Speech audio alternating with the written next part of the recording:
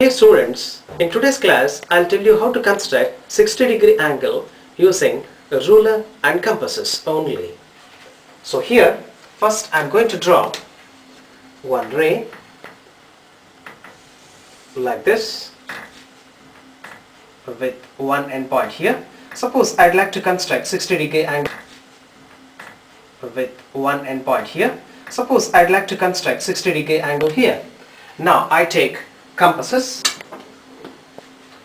with some radius. By keeping the nail at this endpoint, I draw one arc.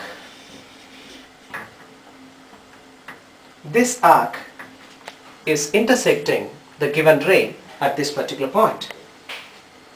Now, without disturbing the radius which we have taken previously, now keeping at this intersection point, we intersect the previously drawn arc like this.